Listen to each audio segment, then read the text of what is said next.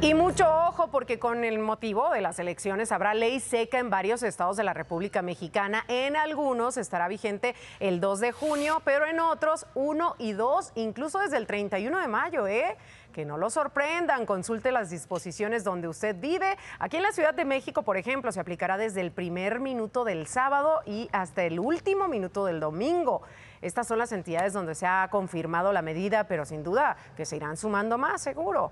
Tome en cuenta que en unos territorios la prohibición es total, mientras que otros no permiten la venta de bebidas en envases cerrados, pero sí el consumo en restaurantes acompañado de alimentos.